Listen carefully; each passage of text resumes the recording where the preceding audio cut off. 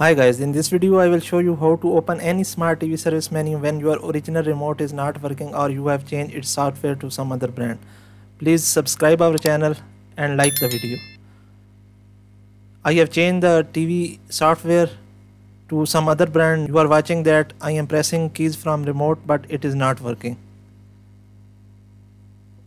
Guys, one important thing to remember is that this method will work on all smart or Android TVs irrespective of their brands.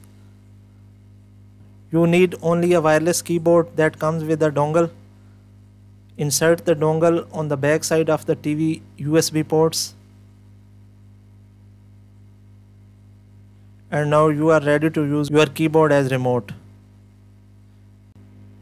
For this TV menu code, service menu code, I will press menu and 1147 from the keyboard.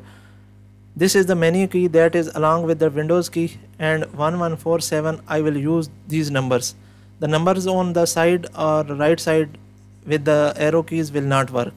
Remember it. I will press the keys menu key then 1147 from the keyboard.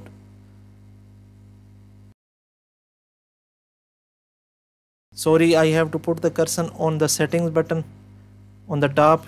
You are seeing that. Now I will take it to the settings icon and then I will press the menu button again and 1147 without any pause. You are watching that service menu is open and now you can make any changes to its service menu. You can use this method on all TVs to use your keyboard as remote.